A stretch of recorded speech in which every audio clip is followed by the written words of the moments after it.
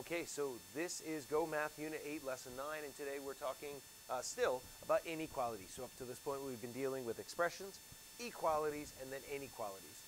So understanding my inequalities, yesterday we had looked at the possibility of being given a number and determining whether or not that number would be a solution to an inequality.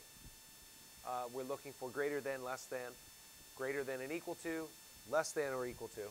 And so now we want to create our own sort of inequalities. So if I heard today that I'm getting less than 3 inches of snow, so less than 3 inches of snow today, I might make a variable that is S for snow. Why not, right? Variable can be anything. S and 3, well, how would they relate? If it's less than 3, and I know that for sure, S is going to be less than 3. Does that mean that S, and this is the question that I keep asking myself, could S be 3 inches? Can we get 3 inches? It says less than 3 inches, so 3 is not a solution. There is my answer. S is less than 3. All right? When we get into graphing, the determination between whether or not 3 can be included is really, really important. All right, so let's look at another one. If I said my temperature has never been higher than 104 degrees Fahrenheit. So never higher than 104 degrees Fahrenheit. And I could say it's never higher than 104, or the highest my temperature has ever been is 104 degrees Fahrenheit, whichever one I wanted to do. So never higher than 104. So that means that 104 and my temperature are the two things that I'm talking about, and I want to know how they relate to each other. So is my temperature higher than 104? Well, no, of course it said never higher, so it can't be bigger. So it has to be less than. And I would ask myself, okay, so it's never higher than 104. Does that mean that it could be 104? Could it be 104 degrees? Yes. 104 still makes that true. So T is going to be less than or equal to 104. That means I can be 104, I can be 1039, I could be 23 degrees Fahrenheit. Hopefully not, but it's possible. So let's take a look at what that looks like in your book. First one that we get is the highest temperature ever recorded at the South Pole was 8 degrees Fahrenheit. Write an inequality to show the temperature, T, in degrees Fahrenheit at the South Pole is less than or equal to 8 degrees Fahrenheit. Okay, so you'll notice as I went through, I circled and underlined what's important. I want an inequality, so there should not be an equal sign.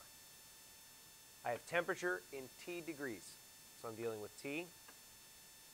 And I want 8 degrees Fahrenheit. And I need it to be less than or equal to.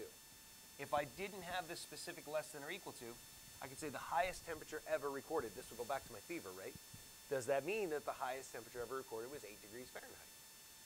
Could it be 8 degrees Fahrenheit? Yes. That was the highest. That was the record. I need less than or equal to. So an inequality that describes T temperature in degrees Fahrenheit, T is less than or equal to 8 degrees Fahrenheit. Let's take a look at one more.